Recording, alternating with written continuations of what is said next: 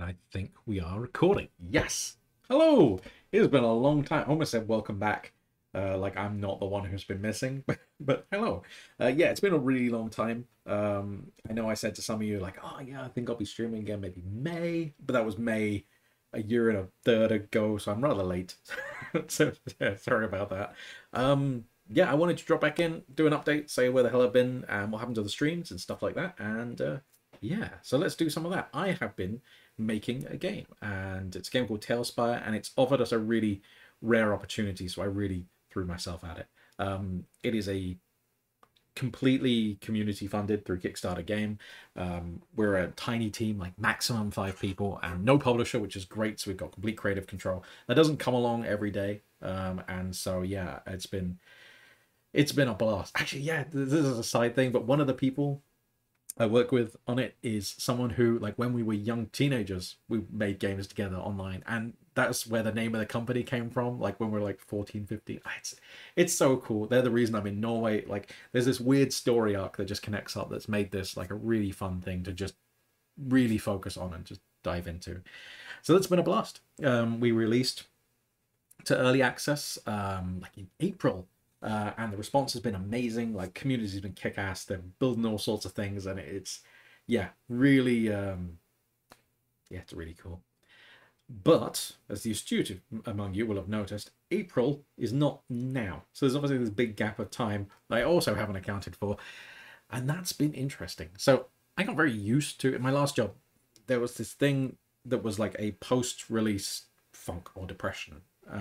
It was this weird hit. Like, we would release something, be all this work, we'd get something out the door, it was a kind of big celebration, and then after a couple of hours of celebrating, like, the energy would just leave the room, and it was just like, oh, this communal exhale, and we'd head off home and get some rest, and we'd come back, and it was fun again. And so I was expecting that. Like, I was ready, right? We're doing this big release, there's gonna be a thing. It didn't come. It didn't come at first. It was out, and it's really cool, and the feedback's fun, and like, wow, this is interesting. And then like 2 weeks of maintenance later, suddenly it hit, and it hit so weird. I was not ready for it. It was like a month of just not being able to think in the same way. Like, it was like all my creativity just disappeared. It was this really weird slump. And there's this weird thing that can happen with deadlines. Like, deadlines are a source of stress, right? But they're also this really weird mental tool for simplifying situations, right? There's so much you can't get done by the deadline. It's like, oh, I'd love this feature, I'd love this thing, but it's impossible to do by then, so you get to ignore it. Your brain gets this really strong filter that you can use to push everything away, whether it's in the game or in real life and stuff like this. It focuses things and simplifies stuff. So you suddenly, that's gone, and you have to like completely recalibrate. It was such a weird time. I'm not sure how common this is, but it really hit me weird. Yeah, that was like a month of funk, and then another month learning how to human again. It was odd. So then I was like, okay, it'd be really cool to start streaming, and so I started digging back into things again. And what you can't see out the window back there right now, because it's dark, is I've moved to the country, and our internet is bad. We've tried 2 different connections, actually got both of them running at the moment. Got a copper line where, if the bits are running downhill and the wind's behind them, you're going to get maybe 2 megabits upload. And so that's not even a starter. And then we got a 4G connection. I've tested it, and occasionally I've been able to get a decent enough bit rate that we could do the stuff that we used to do.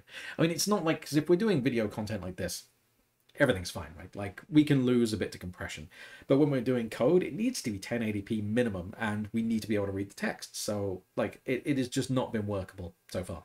So that's like this technical limitation. I'll put the deposit down on the Starlink thing to see when that comes along, and apparently there is a fiber provider in this area, a very small one, and so I'm going to look into if they can run a line here. If they do, it's going to require the digging of a fairly substantial trench. We're not near a lot of people, which is wonderful.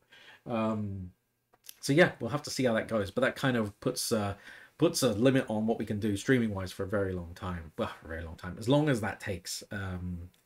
There's obviously the little bits of Lisp content. Actually, we'll get to them. It's really annoying, actually, because there's a lot of cool things that we need to do. Like, if I get this, I need something in the background, so it's Tailspire for now. Oh yeah, Tailspire. Hello, look at this. So yes, we have a way to roll dice and play with minis and all this kind of stuff. It's this communal way to play pen and paper role-playing games. You can build at any point during the play, so if you need something to happen, like someone just does a spell and duplicates the house, then you've got that. You've got an undo redo history, 16 people building at the same time. It's nuts.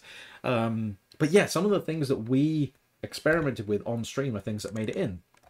So if you remember, we had a way of cutting into the geometry of objects and doing this nice kind of thing inside.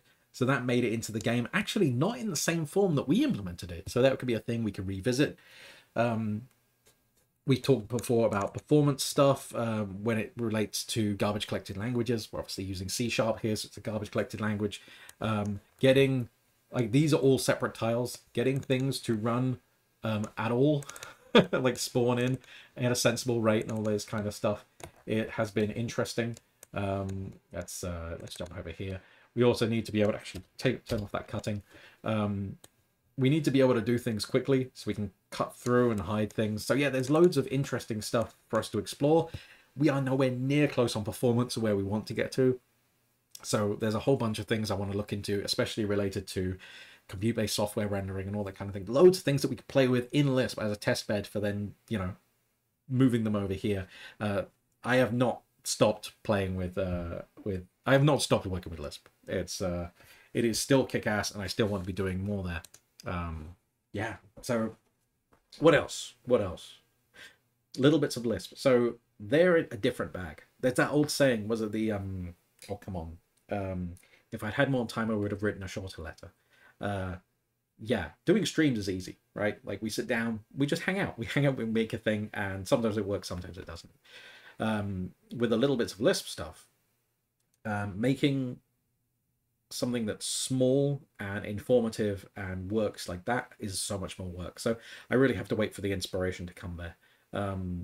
Yeah, we'll see. I mean, I might even do some, because like, obviously I'm living a lot in kind of Unity land, so I know I wanted to do some tutorials for, they've got some high performance stuff I want to do some tutorials for the team internally, and if I do that, it might make sense to just release those anyway, so don't be surprised if they crop up sometime. But yeah, when the inspiration comes and I've got the energy, I could probably do some more Lisp videos of those kinds for tutorials, but I just want to get back streaming. That would be really neat, but it is what it is, and I cannot complain. Live is being very good right now, and making games is a lot of fun. So I just wanted to say hi. Thanks for dropping by and checking this stuff out. Yeah, if I haven't been in touch, I will try and get better at that. I am slowly creeping into doing more, like some of the more of the open source public projects again. So that'll be really fun. And yeah, I guess that's it. So yeah, take care, and I will see you around.